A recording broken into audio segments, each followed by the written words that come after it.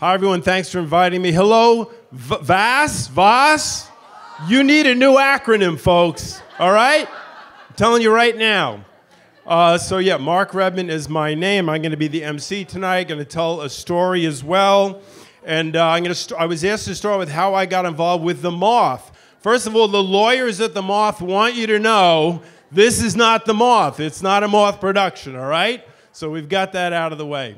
And I always loved the Moth. It started in 1996. It's on about 240 different public radio stations. It gets 1 million downloads a month on the podcast. And I like it because once in a while they'll have a celebrity. Most of the time, it's ordinary people getting up to the mic and telling a really interesting story. That's what the Moth is. And I grew up in this big Irish Catholic storytelling family, all right? I grew up on Long Island. I'm the oldest of 5. My father was the second oldest of 5. Everybody had 4 or 5 kids, and everybody lived one town away. So every celebration would be dozens of aunts and uncles and grandparents and cousins, and people weren't looking at their phones back then. They were actually talking to each other and telling stories. And my dad was the storyteller in chief. He would sit at the top of that dining room table and tell story after story. And each time he told it, it would get more fantastic and more incredible. He called me a few years ago and said, "Wow, son, you really have this storytelling stuff down." And I said, "Well, I learned it from you, Dad." And he'd go, "Yeah, but mine were mostly bullshit." Yours are actually true. So on the Moth, if you listen to the Moth like I do each week, they always say something at the end of the show. They say, if you have a good story to tell, call 1-800-THE-MOTH and leave a 1-minute message. And if we like your message, we may call you back. So I did that. I did it in like 2012 or 2013. I might have done it a few times. Didn't think anything of it.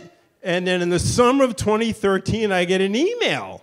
And it's from a producer of The Moth in New York City. And in the email, she says, "Call me. We're coming to the Flynn Theater in September. And I want to hear your story. Maybe we'll put you on stage." So I called the woman, and I was like, "What did I say again in that message?"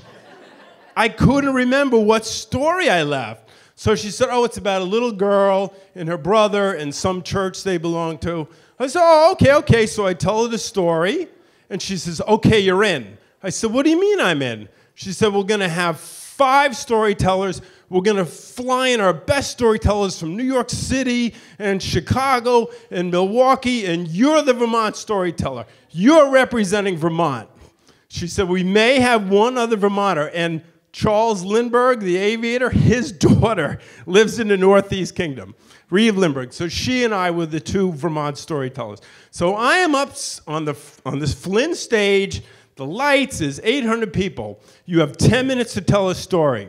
And there's a guy with a violin seated right behind me. And he's got a stopwatch. And when that hits 10 minutes, he starts playing. But I had practiced like 1 million times. Came in at 9 minutes, 45 seconds. I thought, I will be fine. There's some things I wasn't counting on. So I said something funny, and everybody's laughing, and I'm like, stop laughing. But then I was like, I'm okay. I had 15 extra seconds. I can do it. So then I got a few more minutes, and then I said something inspiring, and everybody's clapping, and I'm like, OMG, I'm not gonna make it. And then my friends in the audience are tweeting. I read the tweets afterwards. Redmond's not gonna make it. My money's on the violin guy. But I made it. And then, so there was a little reception afterwards for the storytellers. So I said to these people, "So, when do you think our stories are going to be on the radio? When are they getting in the podcast?" And they were like, "No way. These things are taking place all around the world. None of our stories have ever been on the podcast." But they put mine on. Did I just lose my sound? Is that, no, you got me? They put it on. Then they played it again. They played it twice. So, and then I heard about another storytelling podcast. They sent me to Montreal, then I went to Brooklyn, did one in Massachusetts. So one thing led to the other. Now I'm going to be on Broadway in a couple of weeks on a one-person show. Thank you. And the Flynn, which should be great. So now, after I did that, the Moth started doing something called Moth Slams. That's a little different. They started at Skinny Pancake. Now it's at Arts Riot. It's the second Tuesday of every month. Those tickets go on sale a week ahead. If you don't buy tickets within 24 hours, you are not getting in. Extremely popular. And each time you go, there's a different theme. So it could be fathers, delusions, greed, whatever. If you want to tell a story, you write your name on a piece of paper and you put it in a bag. And one by one, they will put all the way through 5. They take a break, 5 more. And there's judges. The host looks for judges. 3 teams of 3 people each. So they're going to score the stories. Now, there's a little trick to that. The more the judges drink, the higher the scores go. So you never want to get pulled in the first 5. You might as well tell your story and go home if you're interested in winning, which I always am. And the winner of that night, they'll go January, February, March. So the 10 winners will then be in what's called the Grand Slam, which is back on the Flynn Theater. So that was my goal. If I can win a Moth Slam, I'll be back on the Grand Slam. So one time I told this story. After 9 tellers, I had the highest score. And then this amazing storyteller named Josie Levitt. No, she beat me by 0.2 of a point. I couldn't believe it. Then the next month I go, I tell a story. After 9 tellers, I'm the top one. The host goes, gee, we don't have 10 names. Who wants to tell a story? This woman gets up, beats me by 1/10 of a point. Then 3 months in a row, I win. I put my name in the bag. There were like 12 or 13 names in the bag. My name was not picked each time. Couldn't believe it. So now it's the night of the Grand Slam at the Flynn. And I am not eligible because I didn't win any of those times. It also happened to be the same day that my father, he was 85 at the time, and he was having a heart operation on Long Island, St. Francis Hospital. His aortic valve was shot, and he had to have a new procedure called TAVR. It stands for something. And at the time, it was so experimental, half the names would go in a computer of all the people who needed this. Half would get the operation, half would not. And he got lucky. His name got pulled out. So because I wasn't eligible for the Grand Slam, I went down to Long Island. And by the time I got there, the operation was over, and it worked. It worked. The doctors are like, it was a success. So I'm in there. He's in the ICU. It's me, my mom, my wife, Mary Beth, my son, Liam. He was like 10 at the time. So we're in there with my dad. He's in a bed. He's got tubes coming out of him everywhere. So we're happy. We're so psyched. And we spent a few hours, and then he started to yawn, and it was lunchtime. So I hate hospital food. I said, let's find a restaurant. We'll go out, then we'll come back. He's probably going to take a nap. So as we're getting ready to go, we said, Dad, we'll be back in like an hour. He said, yeah, let me get my coat. I'll join you. And he wasn't fooling. So that like should have been the sign to us that all was not really well.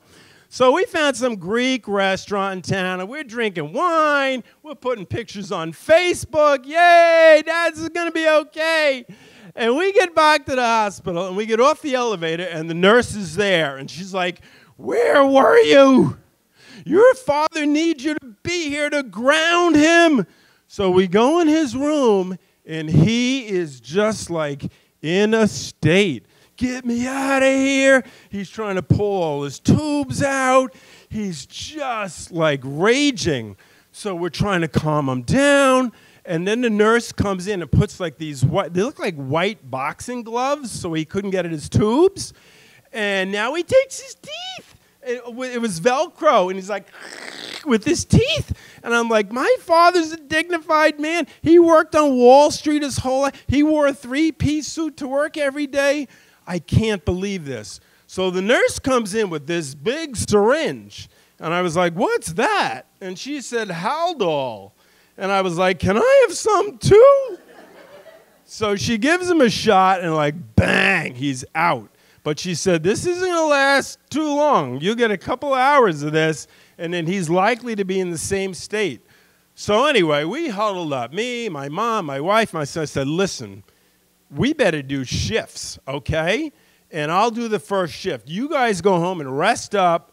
I don't want him waking up in the middle of the night, confused, not knowing where he is, trying to pull his tubes out. I said, I'll just sit here by the bed, okay? So they went home, and he woke up, let's say it was like 6 p.m., and man, it was more of the same. It was just trying to get out of there, trying to put his clothes on, trying to get his it was unbelievable. It went on the entire night. I didn't get 1 wink of sleep. So at like 3 a.m., there was a male nurse on duty. I was like, hey, nurse, you have any more of that Haldol? Because that worked good. We love the Haldol. He was like, no. So finally, my dad woke up like at 6 a.m. And it was like whatever that was over, you know? He was like, in fact, he's looking at me like, what are you doing here? And he was himself again. So a few hours later, my mom came back, my wife, my sister, my brother from New Jersey. So we were there a few hours, and then finally I turned to my wife and said, I think we can go back to Vermont. I think he's okay. So anyway, I said goodbye to my mom, my sister, my brother. So I went up to my dad just to give him a kiss goodbye. I said, listen, we can come back anytime you need us, Dad. And he looked at me, and he said, I adore you, Mark. I was 58 years old. I had never heard my father say that in my life, ever. He was just not the kind of father who expressed himself that way, right? Irish Catholic, like you knew he loved you, but you never heard him say anything like that. And honestly, I was almost stunned when he said that. And it was like, I knew in that second, like, he did know that I was there. There was a piece of him that knew that I had been there the whole night. And I sat there and I thought, now I know why I lost to Josie Levitt by 0.2. Now I know why I lost to the other woman. Now I know why 3 months in a row my name wasn't picked out of that. Because if none of those things had happened, I would have gone to that Grand Slam. I would love to tell you that I'm bigger than that, but I know myself. I would have come up with some excuse, and I would have missed out on the opportunity to be there for my dad during the one time in his life that he needed me the most. Thank you.